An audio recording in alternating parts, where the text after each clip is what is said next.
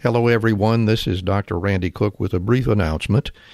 Today, we'll be bringing you an interview that I did with Dr. Lisa Gould that was recorded a few months prior to its release date.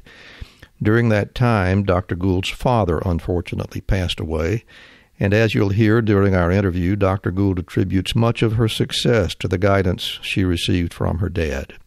So we are honored to dedicate this Prescription for Success podcast with Dr. Lisa Gould to the memory of her father, Willard A. Gould, Jr.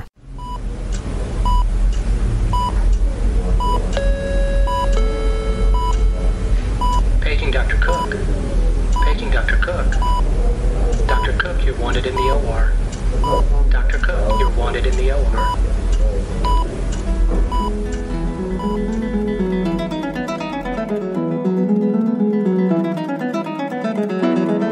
Welcome to the Prescription for Success podcast with your host, Dr. Randy Cook.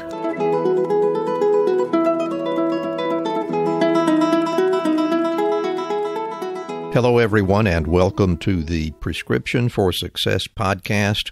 I'm Dr. Randy Cook, and I'll be your host for the program. Before we meet our guest today, I just want to remind everyone that our podcast is produced with support from MD Coaches, a company dedicated to developing and empowering physicians to realize a greater potential and to achieve a greater level of satisfaction in their chosen fields. You can find MD Coaches on the web at mymdcoaches.com. Well, on today's program, we'll be hearing an interview that I did with Dr. Lisa Gould. Dr. Gould is not only a busy plastic surgeon, she is also a passionate researcher with a particular interest in management of difficult wounds, especially pressure ulcers. Currently, she is the Associate Medical Director and Director of Research at South Shore Hospital Center for Wound Healing in Weymouth, Massachusetts. Dr. Gould earned both her MD and PhD degrees in the Medical Scholars Program at the University of Illinois, Urbana-Champaign. She has been practicing plastic surgery with an emphasis on difficult wounds since 1999. She holds faculty appointments at both the University of South Florida in Tampa and also at Brown University in Providence, Rhode Island. Dr. Gould is a past president of the Wound Healing Society, and she received the Distinguished Service Award from that organization recently. Currently, she serves on the executive board of the Wound Healing Society as well as the Association for the Advancement of Wound Care. In addition to her professional life, Dr. Gould is a very accomplished sailor, and she loves to spend as much time as she can aboard her sailboat, Encore. So now let's hear that interview with Dr. Lisa Gould.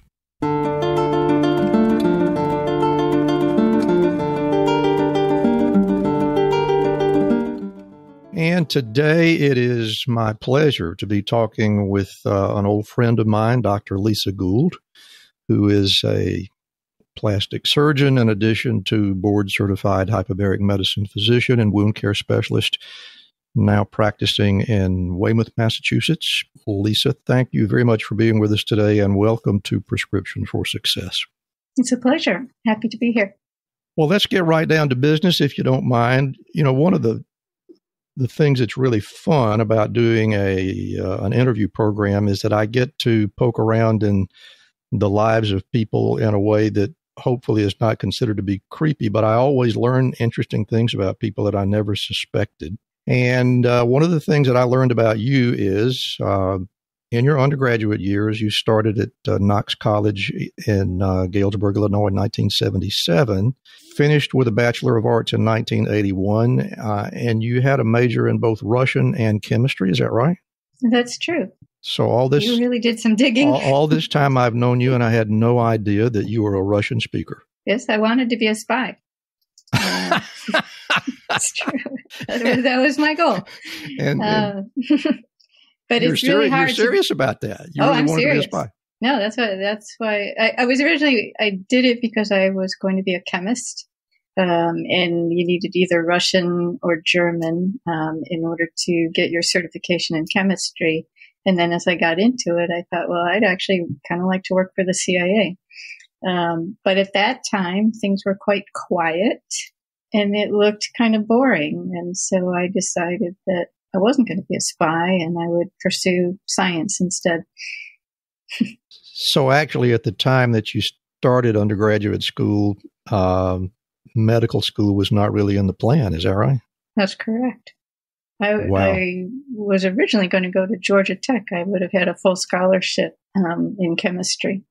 But I was afraid of the size, and so I stayed closer to home with a small liberal arts school, which I'm pretty happy for. I actually advise people to get a liberal arts education, especially if they're going into medicine, because it's about the last time you can touch that sort of thing and expand your mind and read things that you might not otherwise read.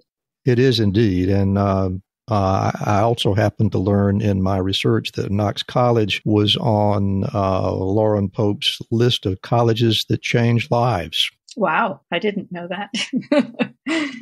Do you feel like Knox College changed your life? Well, I'm sure it did. There were some opportunities. Well, certainly being a Russian major was an opportunity that I would not otherwise have had. I had a fabulous professor. And Vasily Fyodorov, and was quite an impact on me. But also, we didn't have research there. We didn't have, it wasn't a university, it's a college. So I had the opportunity to go to Oak Ridge National Laboratory to find out what research was. I actually thought I was going to hate it. And I did research on DNA synthesis and fidelity and the impact of divalent cations on DNA synthesis. And I was never going to do that for my life. But while I was there was when you had to apply to medical school or something else. And that's when I decided to do an MD PhD. I was in a house with two other guys because we all came from different places and we just kind of rented houses. And they were all going to be straight PhDs, and I'm trying to fill out the application. And I said, I don't know what, I like them both. I actually really like this research stuff. And they said, oh, just check the box. And so I checked the box for MD PhD. There I went. So that was, that was a big change. And if I hadn't been at Knox and had the opportunity to go to Oak Ridge National Lab, probably never would have happened. Well, I have to say that that really is a significant surprise to me, because when I look at your body of work, it is so vast, and we'll talk about that a little bit later. But you do have a vast body of work, and I would have pictured you as somebody who is very deliberate and has a plan for everything. And just the notion that you decided to go to medical school kind of on a roll of the dice is quite a surprise to me. That's really interesting information. I was also lucky to get in, but the combination, so the MD PhD later opened up a lot of doors, but kind of lucky to get into medical school as it was. That happened at University of Illinois, and it was, and from the outset, it was an MD PhD program. Is that right? Correct. Yeah, it's the Medical Scholars Program, which is fairly unique.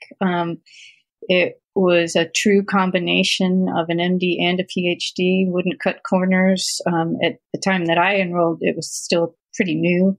We couldn't test out of anything. Everybody did the full course. So there were some PhDs that took a really, really, really long time. But the interesting thing about University of Illinois is it was a big engineering university. So we had people that were doing PhDs in engineering, ceramic engineering, which I think has great applications for orthopedic surgeons. We had MD JDs, people doing art PhDs, just a wide variety of things, and we were allowed to do that. And it was I did kind of the traditional sciencey type PhD, but it allowed us to interact with people that took some different pathways, which was quite interesting. Sounds like you were hanging around with some fairly brilliant people. Yeah, probably. But it was good. It's become a bit more traditional as time goes on. That's what happens with new programs. But and by more traditional, you mean in what way? Science PhDs and not so many of the physics or I think the MD-JD may still be there, but one of the problems was that if you were doing a PhD, especially in physics, they had a problem where they didn't have a limit. So they might be there 9 years doing their PhD, which really wasn't the goal of the program. So they had to do some other things where they would put limits on the number of years and even testing out, but try to get people to have some way that they could then get on with their career. And in fact, you were there quite a while. You were 8 years, I think, at University of Illinois. Right. And then you moved on to residency in Richmond at Medical College of Virginia. What was the connection there?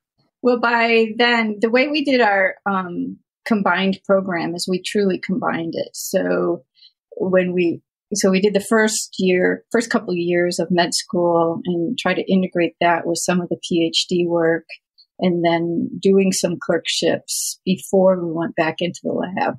So I did 3 clerkships. They advised you do some hard ones. So I did surgery and internal medicine and I think OB/GYN. And I loved surgery. And so at that point, I was like, I got to figure out what I'm going to do. And once again, if I can interrupt you, what do you think was the appeal with respect to surgery? Well, I really liked procedures. And what I realized was I really liked closing things up and making them tidy, which is why I started thinking about plastic surgery, because that was the part that I felt the best about. I was like, oh, now everything's nice and neat. And so then I was trying to figure out how I would combine the two. And at that time, the growth factors had just been cloned. That was back in the day when you could get a PhD for cloning a gene, which you probably can't anymore. But so I said, wow, that would be great. I could combine research on the growth factors and skin and be a plastic surgeon and work part-time. And I'll be living the dream. And so that's the path I chose, and I kind of doggedly pursued it from there. Once again, I have to say I didn't have a whole lot of advising going on here. But it made sense to me, and it really gave me a nice path. And so then when I was looking for residencies, I knew I wanted to do plastics. And so I had advice from some of my mentors that there were several places that I should go and interview. And I had already done a clerkship in Galveston and worked with Marty Robson because he was one of the people they said I needed to meet. They suggested Brown, and because I was from the Midwest and from Illinois, I was afraid of the East Coast, so I didn't think I would go to Brown. Look where I am now, right? This is quite a coincidence, yeah. Yeah. And so then I interviewed at Medical College of Virginia because they said I needed to meet Cal Cohen.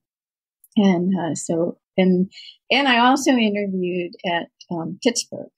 And I really had a hard time deciding between Pittsburgh and MCV. It was the toss of the coin. And then when the match came through and I got MCV, I said, well, okay, that's the way it should be. But that's how I ended up at Medical College of Virginia, was really because of knowing that I wanted to do plastics, and I still had to do general surgery, but I needed to meet Cal Cohen and work in the lab, and that was the goal. And so you completed the 5 years of general surgery, and did you also take the general surgery boards, or did you have to take the general surgery boards in order to qualify for plastic surgery? No. Actually, I was going to be the guinea pig for the first shortened program at MCV, because in those days they didn't have an integrated program for plastics, and they were looking at that possibility. So when they brought me on, the original goal was that I might even do 3 years of general surgery and then go into plastics. They needed me for the 4th year because they needed a warm body. So I had to do my 4th year of general surgery, but then they didn't need me for a chief year. And so I didn't do a chief year. So I'm not boarded in general surgery. And I went to stayed there for 2 years of the plastics program. And in those days, it was called a fellowship because it was beyond your general surgery training. So what was it like training with other plastic surgeons? Were you, I don't know what term to use, were you considered to be unusual because you were not planning a career in cosmetic surgery? Well, I didn't know then. You never know what you're going to do. But I knew I had already done 2 years in the research laboratory with Kel Cohen. We did that during our general surgery time. So it was pretty, by then I had said, I'm going to do research in chronic wounds. We started out doing research in fetal wound healing. But I felt that chronic wounds was the more clinically relevant problem. And so I said, this is what I'm going to do. I liked all of plastic surgery. So we got well trained in everything. So that was not a foregone conclusion whether I would be doing cosmetic surgery or not. We didn't get much exposure. In those days, the route to cosmetic surgery was that you might have practiced for many years in just general plastic surgery. And then as your hair got gray, you did cosmetic surgery.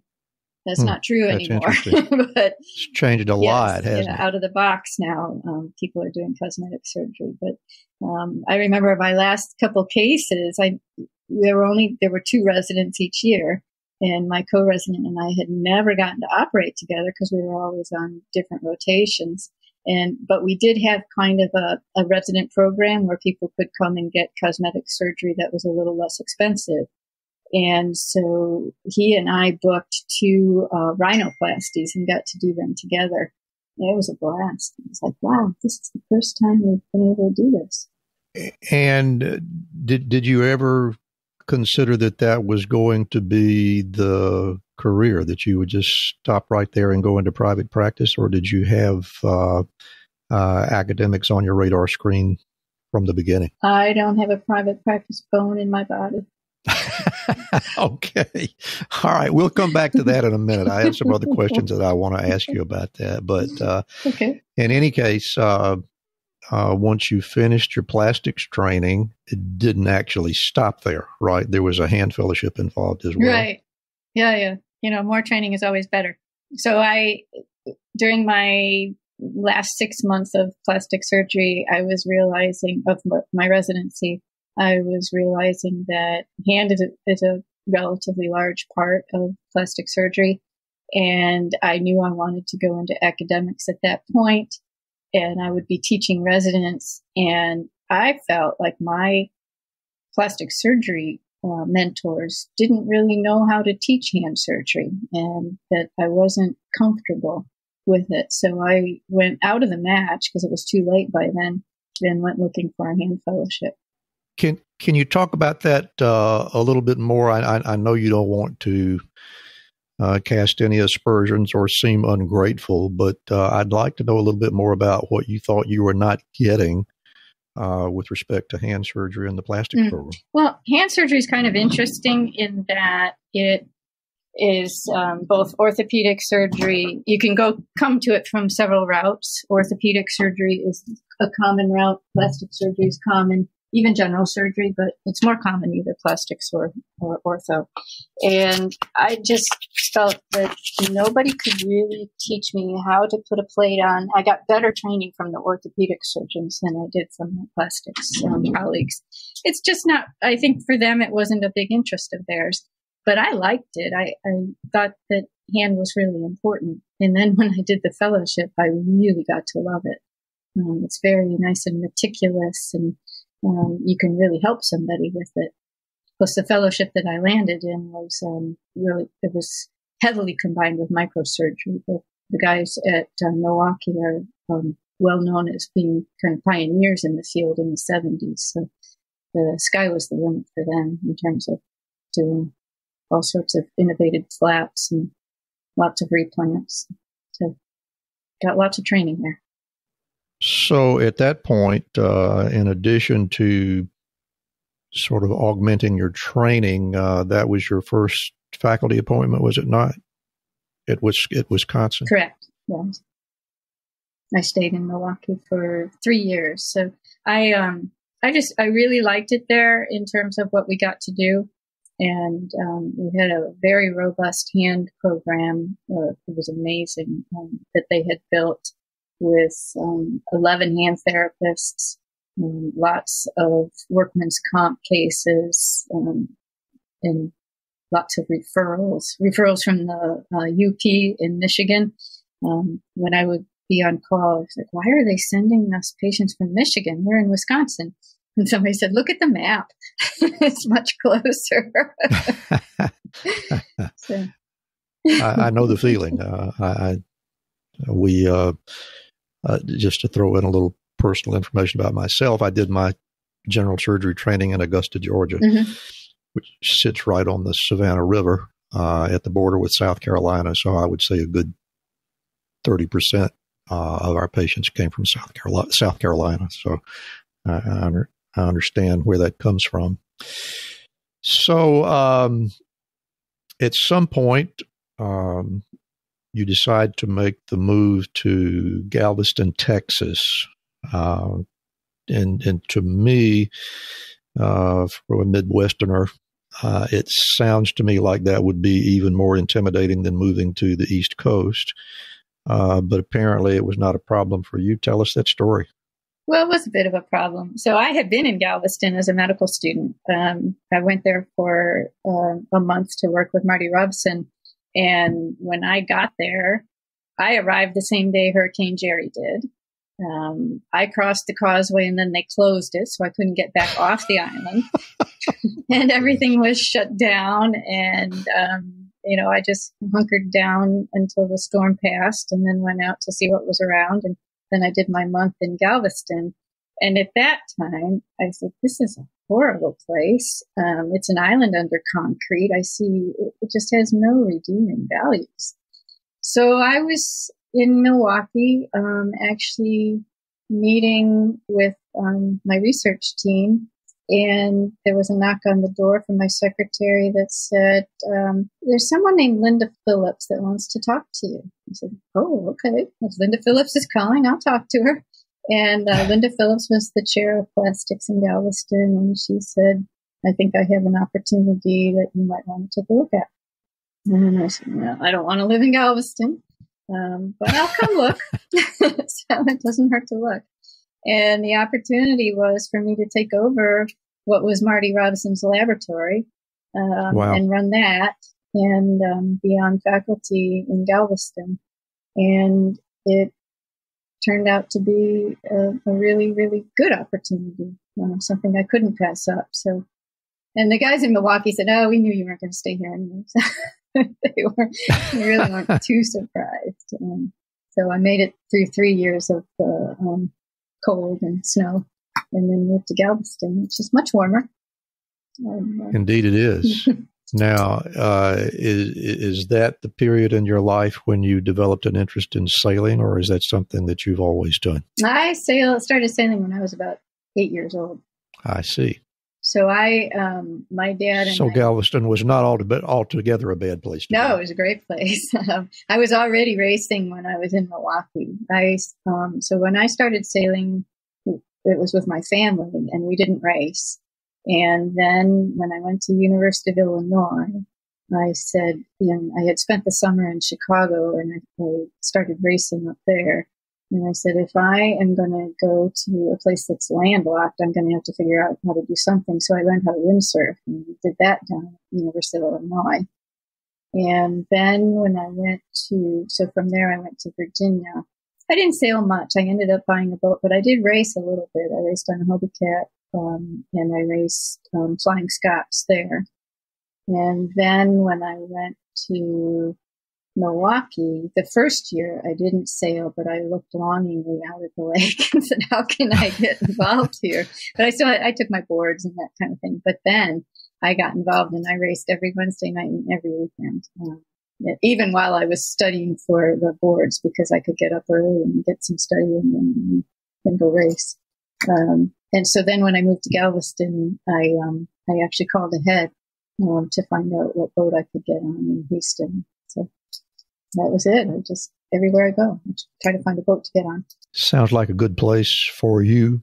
A really outstanding academic opportunity, and also a good place to find recreation when you needed it. It was. That's also where I met my husband. So you had, how convenient, about 6 years in Galveston, and then there is another move to the University of South Florida. How did that come about? So those of us who are trying to do research are often chasing the holy grail of funding. In Galveston, the holy grail of funding was Shriner's money. And I was having a hard time fitting in with their research priorities, because I was looking at chronic wounds and they're very interested in burns, and we just didn't meld in terms of how I could incorporate my research into what they were doing. So I wasn't getting a Shriner's grant. And I had a career development award in aging, so that was some funding for the lab. But then I got another unsolicited call from David Smith in Tampa, and he said, I have an opportunity you might want to look at. So, well, this usually works out, so I'll go look. And by that time, you really had a significant body of published work, so it's not really a surprise to me that you were on people's radar screens. Yeah, but that turned out to be a good one for you, obviously. Yeah. So he wanted me to run the program at the VA, which is another pot of funding for research, and he had not yet set up the residency program at the VA. And so really that was my task, was establish a laboratory and get the residents, the plastic surgery residents, into the VA and set that up. So that was a really, really nice opportunity. And I like Tampa. So I lived basically in the tropics for about 11 years. Yeah. Another very good place for a sailor to be. Oh, yes. I should think. Very good. The dolphins would swim with you. We sailed year round, which was really nice. And it was very pretty. The winds weren't great, but I had some fun sailing there. But then, another opportunity came along, and was this the same sort of thing? Somebody in the Northeast was casting about for a brilliant researcher, and you decided to pick up and go, because this was really different. This next move was a transition into private practice, which is something that you had not done before, right? Yeah, that's correct. No, this time it was me casting about. Uh-huh. So the funding from the VA dried up, and it was becoming clear that to be a successful researcher, even in the VA, you're going to have to do it full time. And as a clinician, the clinic stuff comes first, and I was really having a hard time being able to do everything. And so when I didn't have funding and I had to let people go in the lab, so there's really nothing here to keep me in Tampa. One of the things I loved most about my work in Tampa at the VA was the spinal cord unit. I was pretty much the plastic surgeon for the spinal cord unit, and we have a 100-bed spinal cord unit there. So I learned a lot. But I also had asked the VA to set up a wound clinic, and I thought that it made sense to me that the VA would have a wound clinic, and they just couldn't wrap their heads around that. And so I started casting a net to say, is there an existing wound clinic that I could be part of and do some research? Pretty much every place I'd been, I had suggested that they needed a wound clinic. I suggested it in Milwaukee, and they got one after I left. I suggested in Galveston, and they got one after I left. So maybe the VA has one now. So I looked around, and I knew somebody in Rhode Island who was very interested in research, and he said that would be a possibility, even though it was a private practice, it was a private hospital. I thought, well, this would be interesting to be in a wound center and be able to do the research in the wound center. By then I had decided that writing grants is very frustrating. You spend a lot of time doing it, and then you may not have anything to show for it when the grant gets rejected. And if you're not doing it full time, it's really hard to dust those off and recirculate them and then ultimately get funding. So I decided I would be better as a clinical collaborator and be able to provide some tissues and insight into the clinical research. So that's kind of how I made that move to make myself valuable in the Weymouth Center. And went up to Kent Hospital in Weymouth.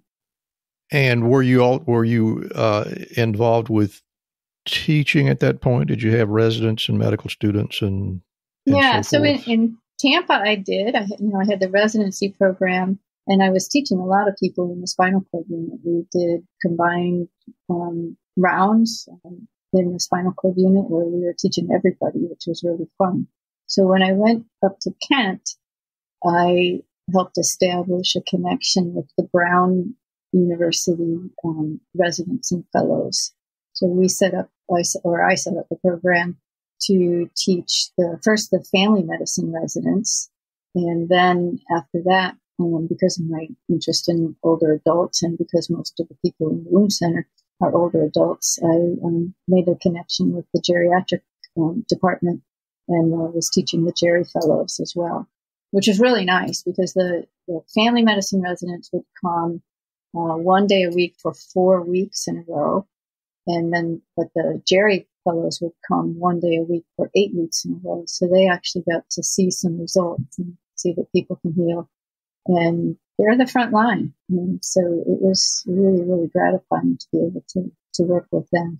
Definitely. I got to think that must have been a really valuable experience for the geriatric fellows because, as you say, it's kind of unusual in that type of training to really get up close and personal with a really common problem in the geriatric population, as you know.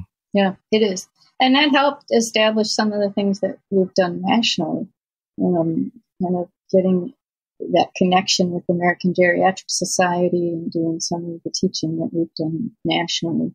We also had a required clerkship for the medical students that was a combination of geriatrics, palliative medicine, and wound care. Kind of unique, but it was worked really well, and the students liked it. The Brown University also has what they call a doctoring program, which is for the first and second years. And so I was a mentor for a couple of the doctoring students, and they would come to the wound center. Obviously, they'd never seen wounds. They're sometimes picking people up off the floor, but that's okay. They get used to it. Well, then it came time for one last move. I'll let you go ahead and give us the details of what brought that on and where you are now. Well, again, I was finding I really wasn't able to get the research done that I was interested in at the small hospital that I was at in Rhode Island. There was a bit of lip service, but the administration, they didn't have the infrastructure that was needed in order to really do research.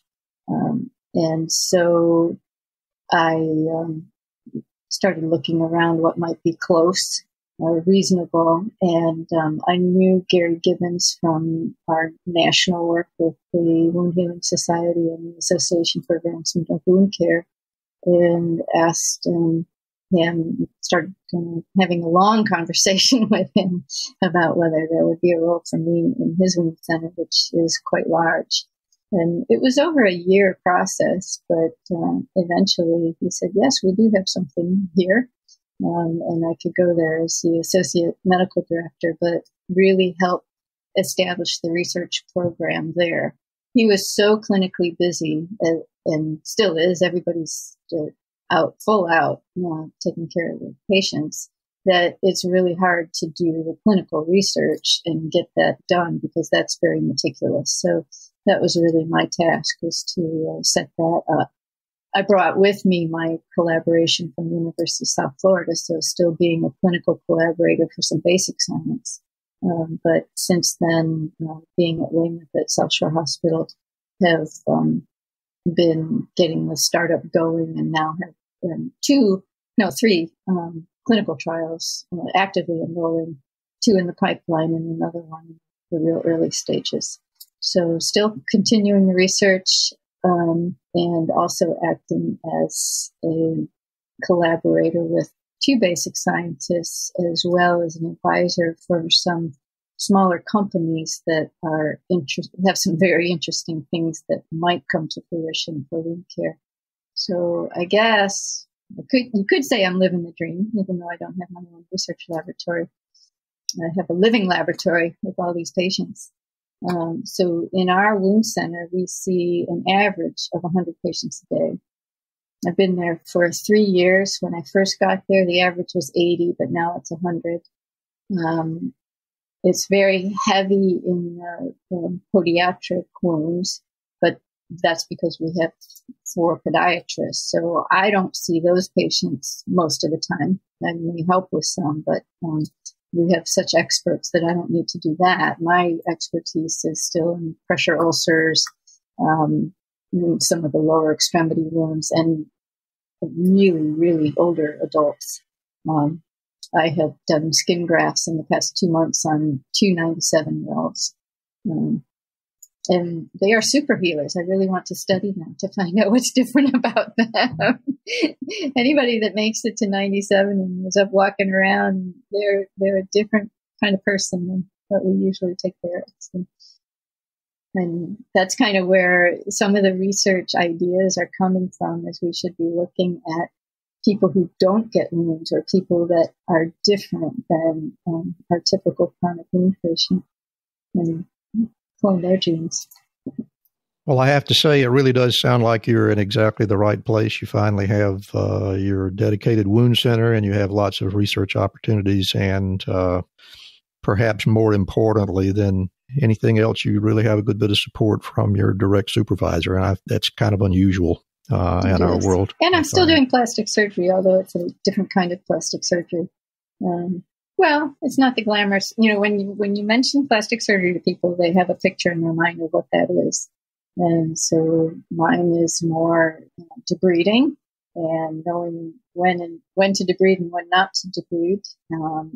Doing some flaps and doing a lot of skin grafts, but not the reconstruction that I used to do. I'm not doing breast surgery, but I use that knowledge. I'm not doing hand surgery, but I use that knowledge too.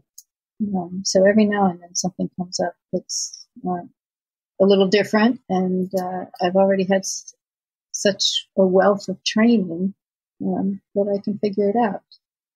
I also have to say that my time at MCV, because it was a very, very big trauma center, and now, the traumas that we see, they're not huge, but I'm so used to that kind of approach that it doesn't put any fear into my heart. I feel very comfortable taking care of anything that comes my way.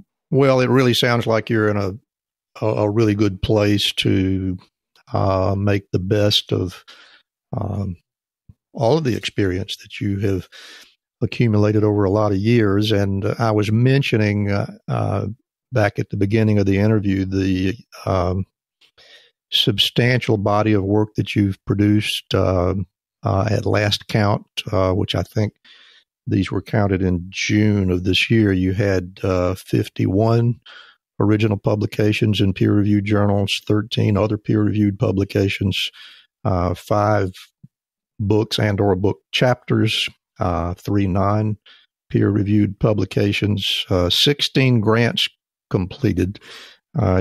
You indicated that writing grants was not your favorite occupation, but you must have been pretty good at it. And in addition to that, you still have a significant teaching role, which I'm sure is gratifying for you. That makes you a really busy person, invited presentations too numerous to count. All this, plus your membership in several specialty societies and contributions that you make on the boards and governing bodies of all those organizations, and you still seem to find time to sail. That's pretty good. That sounds really good. Yeah, I work hard. I'm fortunate to have a very supportive husband. I don't have children, so that would have been a huge time commitment, and it does change people's career, and it changes their focus. So I have devoted myself to my career pretty much, I have to say. Well, it has been a very successful career indeed. And with that brings us to the point in the program that I really like the most, I think. And that is when we invite our guests to give us their own personal prescription for success. So I'm going to sit quietly for a few minutes, and Dr. Lisa Gould will give us her prescription for success. I have kind of 3 bullet points in this prescription for success, and it's pretty much how I started out. Number 1 is don't let others tell you can't do it. When I was a 4-H'er, I did receive the I Dare You Award, and there's a little book that goes with it that dares you to do lots of things. And I guess I probably took that to heart. More contemporaneously, there's a relatively new movie out called Maiden, and it's the story of Tracy Edwards, who was a female sailor who really didn't take no for an answer. She wanted to sail around the world, and she wanted to race around the world. And at that time, no women did that. They might get on board as cook.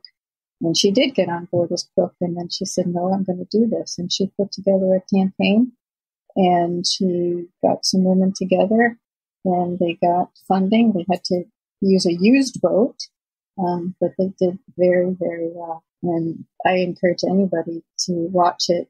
The sailing is wonderful, but the message of don't let things stand in your way. Just go ahead and do it. And don't let people tell you can't do it. And that's kind of what I've done. My father was like that. He did a lot of different jobs, and I saw that. And you just kind of figure it out and make it work.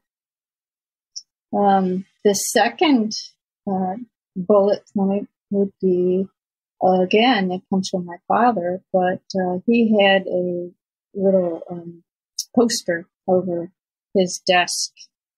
He had a desk. He didn't work at a desk, but he had a desk. And the poster over it said, begin, the rest is easy. And I have used that many times. When I'm trying to write a paper, and I keep putting it aside, I remember that. And you just start writing, and you just keep writing, and it does get easier. So I've used it when we've had to write protocols. I just recently used it when we were trying to create order sets for the hospital. And the nurse that I was working with said, how did you get this done? I said, just begin it. It'll come. And it really worked. And while you're doing that, you have to keep your eye on the ball. You know what your goal is. And so that's kind of a way to not give up, is you know what your end goal is. And so you keep rolling along and you'll get there. And then the third bullet, again, I have to say, comes from my father. If you don't like what you're doing, don't be afraid to change. And I've given that advice to medical students and to residents. I saw people in college that their parents told them they had to be doctors and they really didn't want to. And that's not a good way to live your life. So even if you start out on a career path, and you can see mine has taken many twists and turns, I think that it's best to find what really works for you, because you work so much, and we all do, even if we, have big priorities with family, one way or another, we have to be working. And it's a big part of our life. So we should be happy doing what we're doing. And I think that careers have chapters. My career certainly has. I started out thinking I was going to be a famous hand surgeon. I did a lot of breast surgery, and I really liked it. But as I got more involved in taking care of difficult wounds, I kind of, not necessarily closed those chapters, but moved on to a different chapter and built on the skills that I had. So I keep moving, and it sounds like I've moved around a lot, but it's always been to try to better myself and to keep adding to my quiver so that I can be better in the end and help more people. There you go. Well, Lisa, that is some very good advice indeed. I particularly was glad to see you bring up the Tracy Edwards story. I had a feeling that you would. I agree with you that it is a really good lesson in persistence, which is something that I guess we all need from time to time. And it is a very good story, as yours is a very good story. So I want to say once again, thank you so much for being here. You are a busy individual, and it was so kind of you to take the time to be with us today. We thank you very much. And before we go, I want to give you an opportunity to let people know how they can follow you, how they can get in touch with you, if you want to give us email addresses or websites, or put in a plug for Wound Healing Society, or whatever you want to do. The floor is yours. What would you like to tell us? Okay. Well, I don't have a website, and I don't tweet, and I rarely put anything on Facebook. But my personal email address is lgould, Gould 44 @hotmail.com, which shows you what a dinosaur I am. And then you can find out a lot about what motivates me by going to the Wound Healing Society website, which is woundheal.org. That has been a big part of my life. I joined the Wound Healing Society in 1996, and when I was still a resident, and recognized that it was a relatively small society, academically oriented, and yet something that I could have a really good networking in, and they would help me grow. And so I just have to give a shout out to that society. I recently was given the Distinguished Service Award, which was just the top to my career. I never thought I would get that, but that the Wound Healing Society gave me that in April. And it meant a whole lot to me because that comes from our peers. So it's a great society. There's a lot of information, and I think it's growing. In the past year, things have changed a bit, and it's expanding into some of the endeavors that I've always wanted to do, which are more public policy, government relations that we can use to help our patients.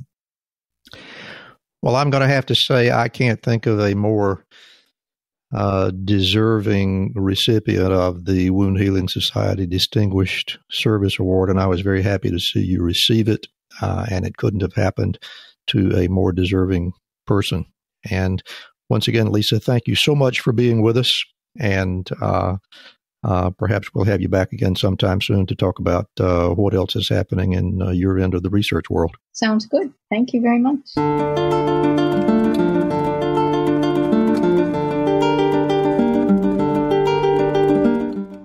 And that brings us to the close of this episode of Prescription for Success. Remember, you can subscribe to our show and get a little more insight about our guests by reviewing the show notes on our website at rxforsuccesspodcast.com. That's rxforsuccesspodcast.com. Be sure and leave us a comment or ask a question, and I'll be reading those on the air from time to time. And finally, if you'd like to help support the show and gain access to members-only content, you can become a patron by visiting patreon.com/RX for Success podcast. That's patreon.com/RX for Success podcast. Thank you so much for listening today, and don't forget to fill your prescription for success with my next episode.